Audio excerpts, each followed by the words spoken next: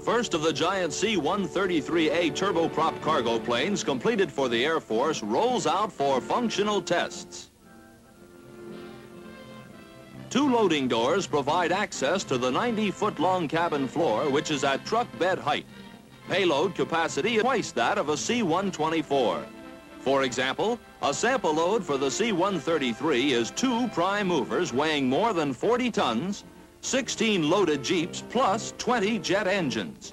Parked on a football field with its nose at the goal line, the C-133 would reach just 2 feet short of the 50-yard line. Wings would extend 10 feet over each sideline. The great airlift capacity of this 127-ton turboprop transport will add immeasurably to the Air Force's strategic mobility.